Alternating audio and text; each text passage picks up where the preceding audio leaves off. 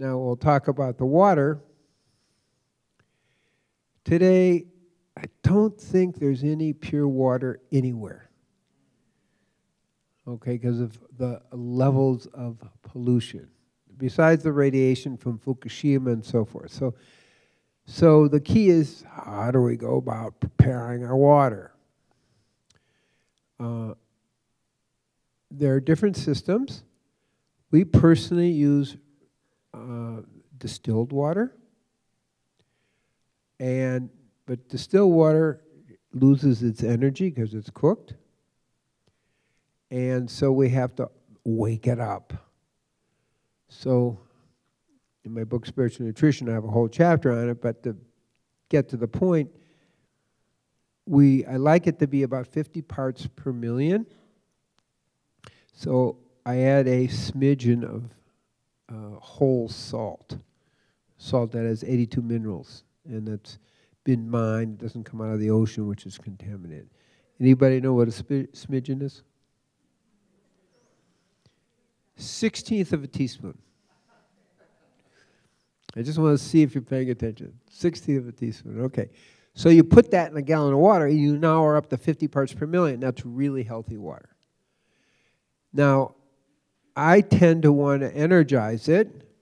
There are different ways to do that. There's actual machines you can do it, put out a frequency that awaken it and create kind of a way to hold the energy. And then I then take a wooden spoon and swirl it to the right, creating a vortex that brings energy in, and then to the left, creating a vortex. Then I bless it. Now that's the water we drink. The rest of the thing is RO water is good. RO water is really good for large communities. You can do a lot. The distilled is best, but it's limited to your family. There's only so much distilled water you're going to make. So RO is the second best, and it gets 99% of the pollution out. I mean, we have some big pollutants to worry about. Fluoride in the water, they're still doing it in the United States. Most of the world doesn't do that. We have radiation in the water. These are all things that we need to get out. So RO is good, but you gotta check the membrane, because it can get a hole in the membrane, it can get kind of contaminated, so you want to change it on the sooner side rather than the later side. So those are the keys with water. How much water should you have? I don't do it by glasses, because as you're going to hear in my lecture tomorrow, how to individualize your diet. And just side question, did everybody get the little chart to fill out, fast, slow oxidizer?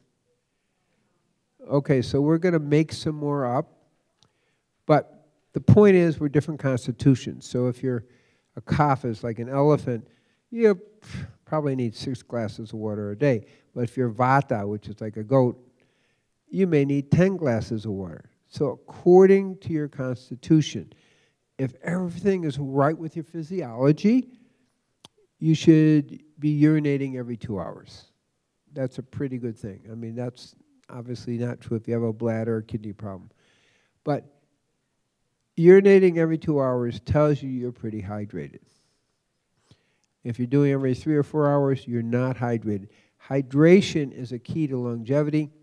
With age, like kids are, I don't know, 70 to 90% hydrated as babies, and then at middle age, we're maybe 50%, and then we get to 40% or above 60, and that isn't good because nothing works well when we're dehydrated.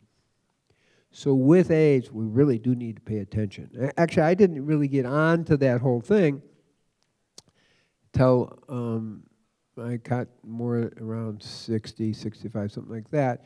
It's like, oh, this water thing's important, because with age, we tend to hold less water in our system. That means our brain shrinks a little bit, means our muscles aren't working as well.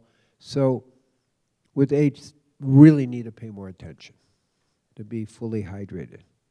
Then everything works right. The brain comes to its full size, the heart's working right, you have enough fluid, blood to carry the oxygen around. There's multiple things.